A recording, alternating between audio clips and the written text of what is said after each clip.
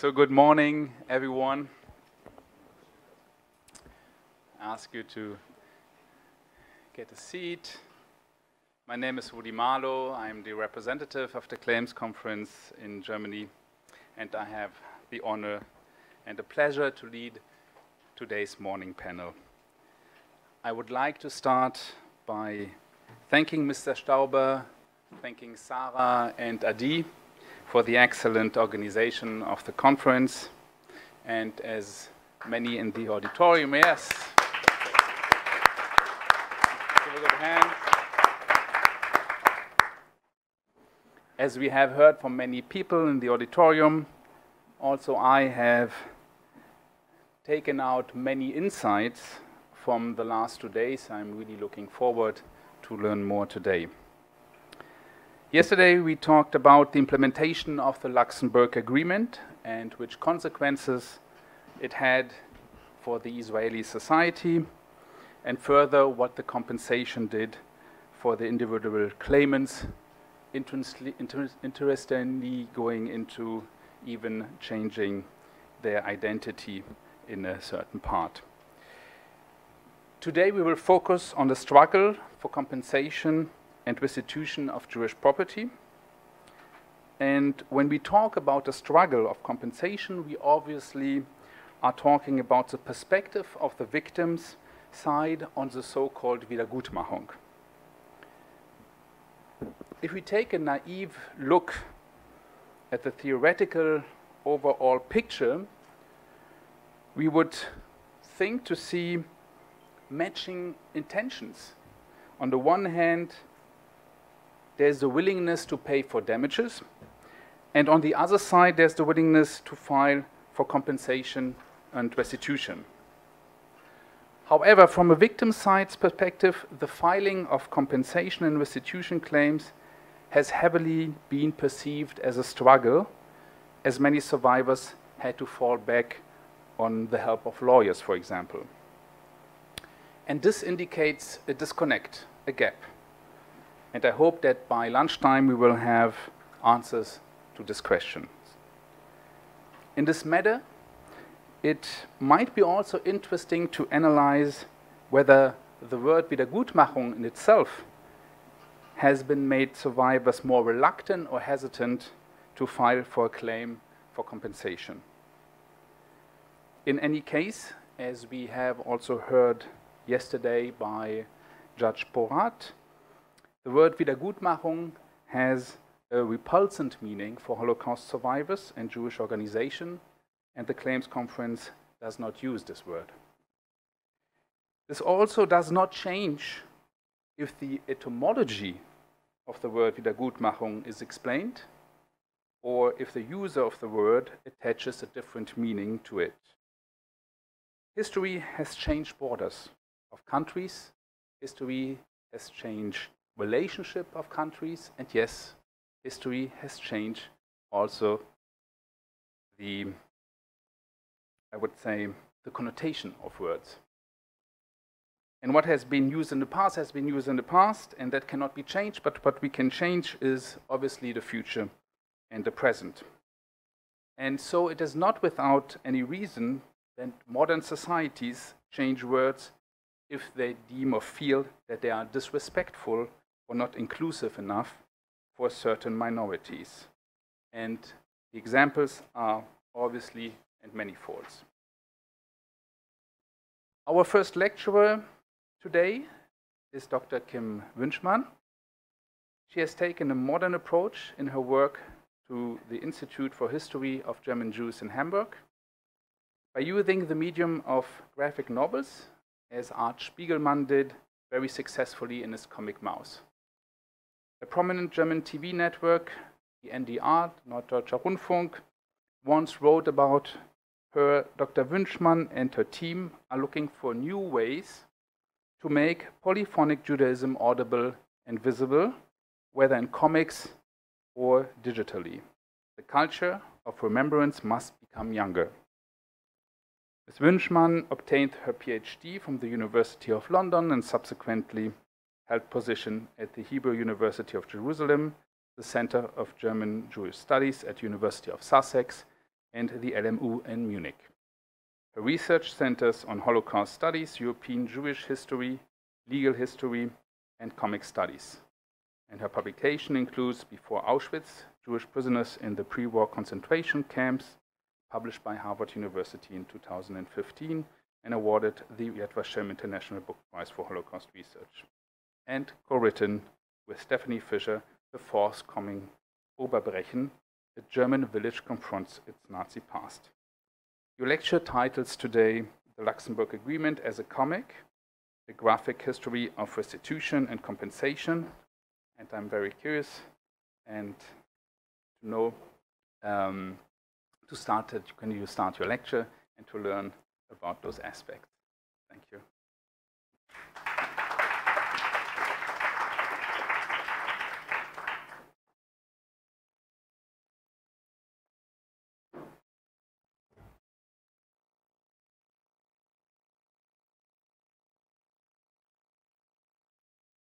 Thank you very much for the kind introduction, and thanks to the organizers for inviting me to this conference, for the wonderful organization. It's a great pleasure, it's an honor to be here and contributing to this important gathering. What I will present to you today is a graphic history of restitution and compensation, and this graphic history is a collaborative project funded by the Volkswagen Foundation, conducted by Dr. Stephanie Fischer from the Center for Research on Antisemitism at Technical University Berlin and myself.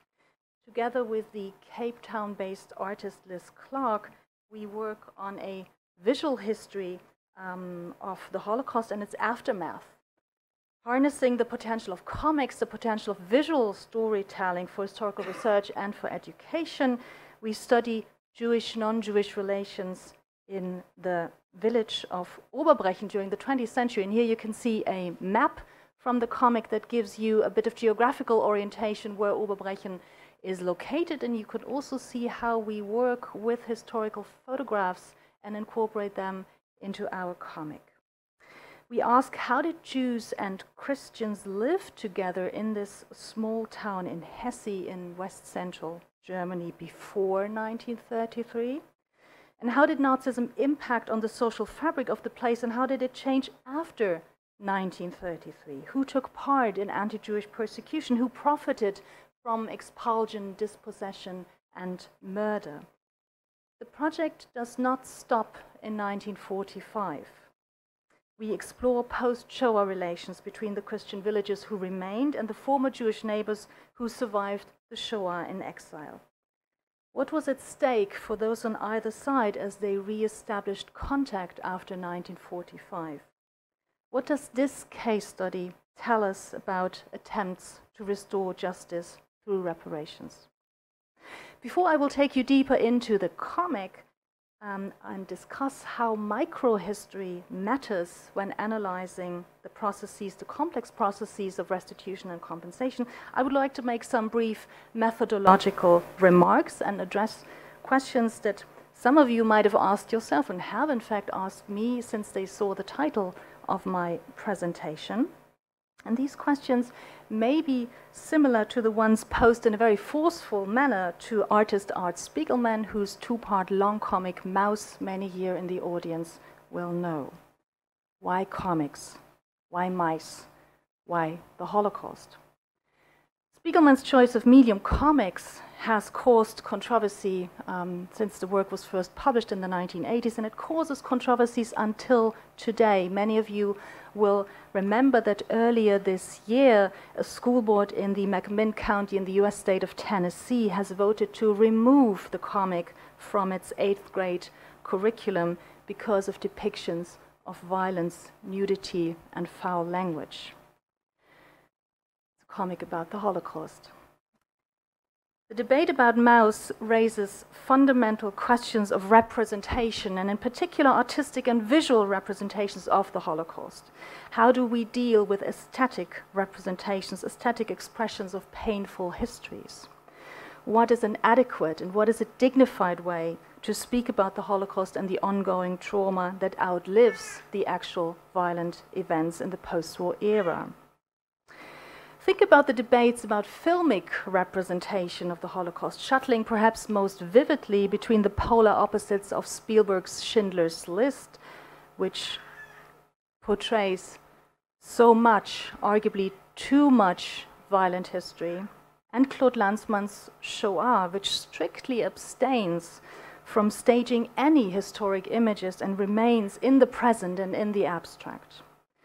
Charles Friedlander, Hayden White, and others have explored these burning questions of representation already at a 1990 conference and a later volume aptly entitled Probing the Limits of Representation. In the wake of the linguistic turn, historians and other scholars reflect critically about their work and the various modes of historical emplotment. Some, like Richard Evans, have come out in defense of history, try to reconcile the discipline as a science, as an art, as a craft, with the postmodernist challenges. And the bottom line of this debate is that historians should know that they construct narrative and that their narratives can and perhaps should always be debated and disputed. So, why comics? Literary scholar and comics researcher Hilary Shute studied Spiegelman's work extensively. Here you can see the cover of her monograph Disaster Drawn. She also worked with Spiegelman on MetaMouse, that is the making of Mouse, and she compellingly answers this question, why comics, when she says, and I quote, Mouse developed a unique idiom of representation. She places comics in a longer drawing to tell tradition, according to which experiences of war and violence found powerful expression in images, even if those images are very difficult to look at. Shute quotes Jacques Chalot's 17th century etching Les Grandes Misères de la Guerre and Francisco de Goya's etchings Desastres de la Guerra from the early 19th century as early examples of graphic testimony and this drawing to tell tradition. Nazi atrocities, as you know, were depicted in many images produced in the camps and ghettos, often in secret. As acts of self-assertion, these graphic testimonies were a way of coping with overwhelming experiences. As acts of resistance, they document crimes and they secure evidence. Just think of the 4 photographs from Auschwitz-Birkenau clandestinely produced by the Sonderkommando prisoners and, by the way, also visually quoted by Spiegelman in Mouse. I want to very, very briefly discuss some key features of comics and make you familiar with comic research, which is then helpful to understand how Stephanie Fischer and I construct our graphic history, and in particular the chapters about Holocaust restitution and compensation. In comics, at first glance, the constructed nature of historical narrative is obvious. Hilary Shute states, and I quote, comics are evidently staged, built, made images of history. The hermeneutic act is ingrained in the very form of representation. Here we have a form that is constantly aware of its own mediation, linking documentation and testimony with artistic practices such as visual abstraction and drawn metaphor. At the same time, this is an intensely personal form of representing history. Secondly, we see whole pages at once. The reader can decide where to look first. They control the pace of reading, the direction of reading and viewing. And comics does transgress conventional understandings of chronology, linearity, causality. And this is why they are such a suiting medium for memory and testimony of violent pasts.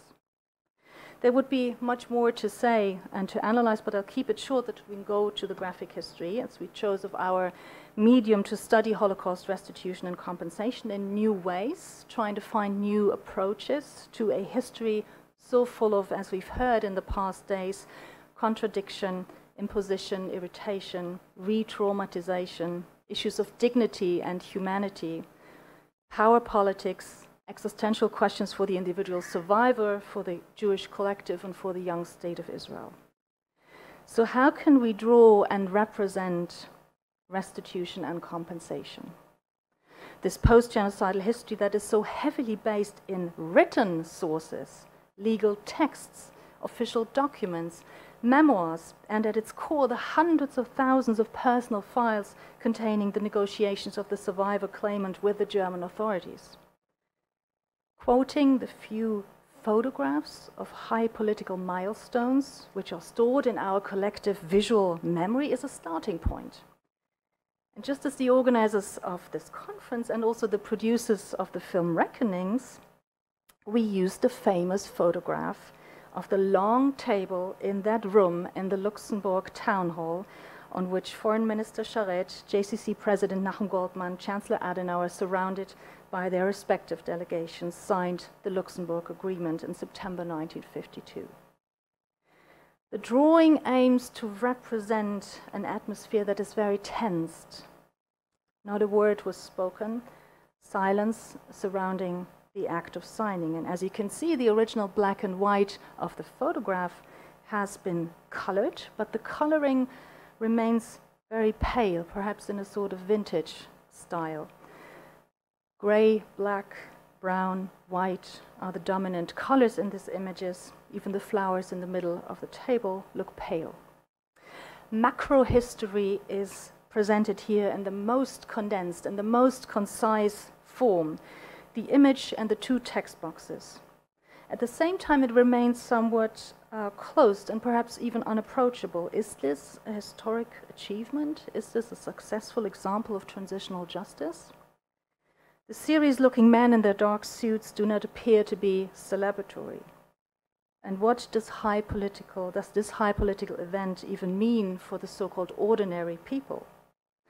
Like other scholars have done before us, we contextualize the state-level decision, the diplomatic and the political history with individual lives. And here, let me take you to the case studies.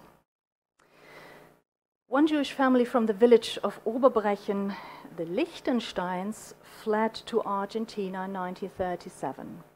They settled in the Aviv colony, established by the Jewish Colonization Association, the ICA, with about 100 families, mostly from Germany. You can see here, and perhaps my cursor works, that we place Siegfried and Flora Liechtenstein, our protagonists, into a heated discussion about how to react to compensation legislation. One thread of the panel number 1, is therefore the discussion about the practicalities of restitution and compensation. What is it actually all about?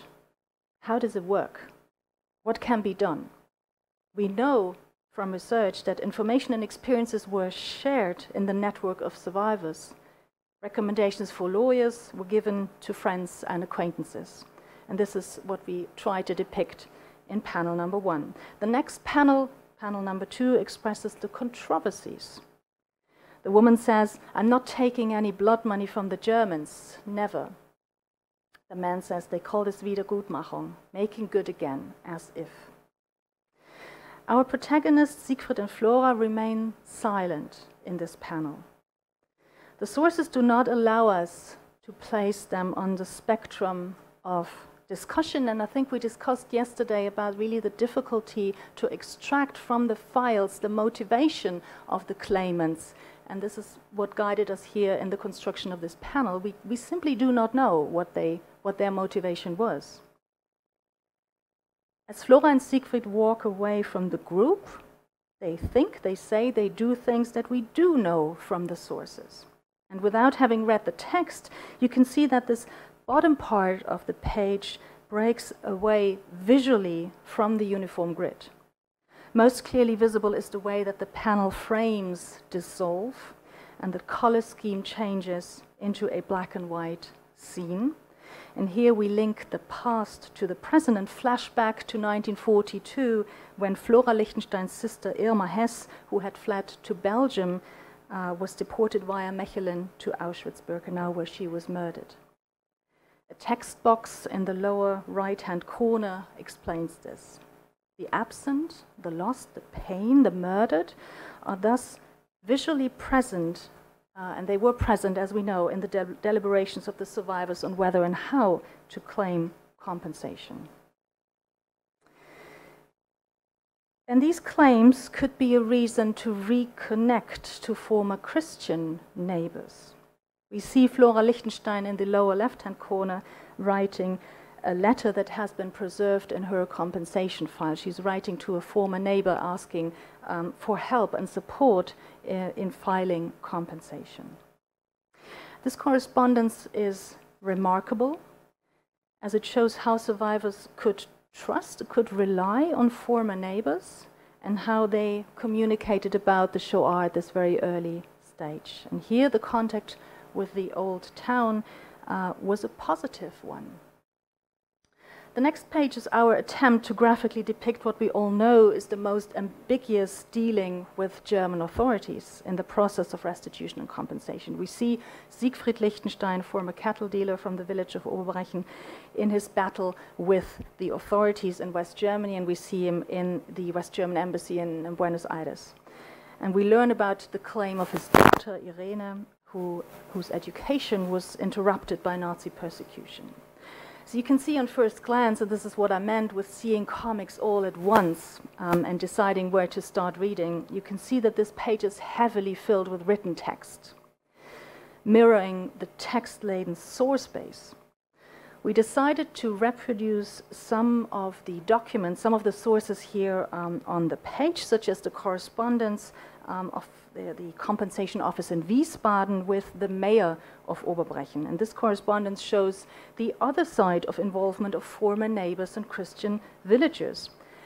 Asked whether he could confirm the survivors' claims, the mayor reports back, and I quote, "None of the local residents can provide the requested information. In my estimate, the income of S. Lichtenstein cannot have been very high given the circumstances in which he lived." End quote. So Germans at the local level were downplaying the damage of the former Jewish neighbors, forming a coalition of silence, building up resistance against confronting a violent past in which the villagers themselves were, of course, deeply implicated. What is more, with their behavior, they increased the pressure which put the persecuted in the most uncomfortable and impossible situation. We see here how Siegfried Lichtenstein was questioned at the West German embassy in Buenos Aires, and he defended his claims and made clear that the mayor was only a schoolboy when the family had to leave Germany. What could he really know? Another village authority was influential in the daughter's, Irene Lichtenstein's, claims, and this was the head teacher of the village school. He could testify on the anti-Semitic treatment that Irene had to suffer in school. And the last three panels depict her story. As the authorities doubted Irene's account, the head teacher's statement was vital for the compensation claim, but the fact that he had to be contacted several times, he didn't respond for a long time, also shows his hesitation, if not resistance on his part. And we end the page, you can see, by again intersecting micro and macro history. Irene Lenkiewicz's claim for compensation was approved only days before Mossad agents captured Eichmann in Buenos Aires. And here we link to another form of reckoning and post-genocidal justice. The re-traumatizing effects of filing for compensation are perhaps nowhere as drastic as in the medical reports, and this was also already mentioned during the conference, that those medical reports that the survivors had to submit to the German authorities. We treat this theme at the example of another former villager, Selma Altmann. Selma Altmann filed for compensation for damages to her health and then had to go an examination at a psychiatric hospital in Los Angeles, where she lived at the time with her husband and her sister.